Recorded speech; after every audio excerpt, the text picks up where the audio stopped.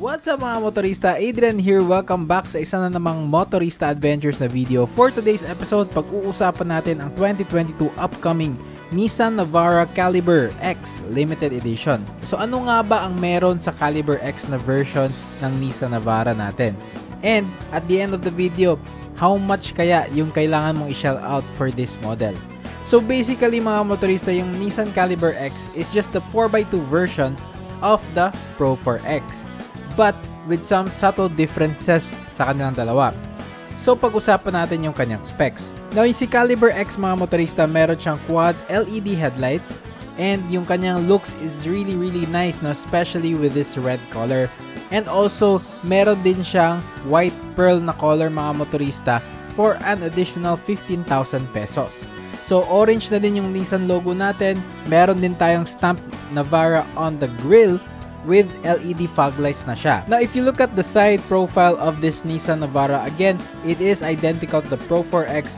Aside from that, meron din tayong side fender extensions na meron siyang orange just like the Pro-4x. Glossy black 18-inch alloy wheels which is quite different from the Pro-4x, and naka-ventilated disc with double wishbone suspension na siya. Now moving on to the back, meron din tayong multi-link suspension setup with a drum brakes at the rear. Meron na din siyang smart entry with push to start button si Nissan Navara Calibre X. Meron din tayong intelligent around view monitor, and standard na rin yung ating glossy black roof rail. Meron din tayong LED brake lights. Meron din tayong tailgate assist para magaan lang yung pagbukas ng ating tailgate, and adjustable cargo hooks just like the Pro-4x mga kamotorista. We also get rain sensing wipers as standard na din. Now for the interior, the Nissan Navara Calibre X has a decent amount of equipment inside. And also, yung kanyang forma mga motorista is the same as with the previous model and the current Nissan Navara models. Especially in this high-spec variant na Calibre X.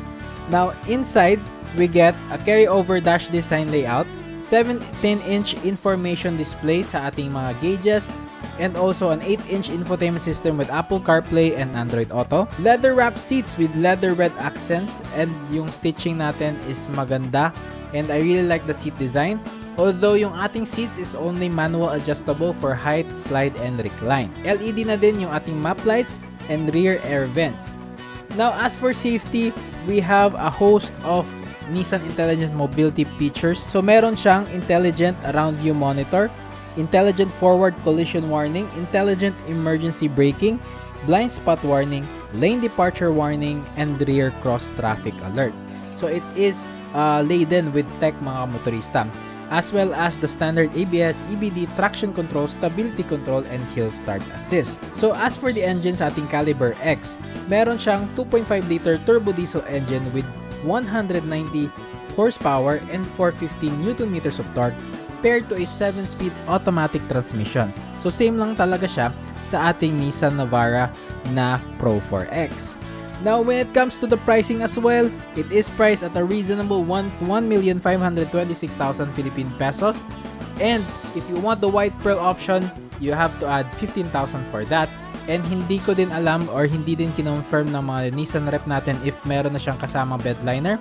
But I doubt kasi yung ating display is wala siyang bed liner. So that's it mga motorista, yung ating Nissan Calibre X. What do you think sa kanyang forma? It is a 4x2 version of the Pro-4x. Kasi yung Pro-4x natin is 4x4. This one is not 4x4. Take note of that. And there are some subtle differences sa kanilang dalawa. Okay, so thank you so much guys. MIAS 2022, very successful event and napakaganda ng mga kotse na nakita ko dun. And more videos to come from the MIAS 2022 coverage. Thank you so much mga motorista. Once again, this is Adrian. You are watching Motorista Adventures, and I'll see you on the next episode. Bye-bye.